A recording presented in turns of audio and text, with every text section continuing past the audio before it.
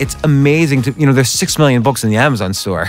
So it's amazing that you're staying consistently in the top several hundred all the time with at least one or two of your books. You're so prolific. You keep producing these new books, 68 books that are generating income. So a big question, last month, how much did you make from books?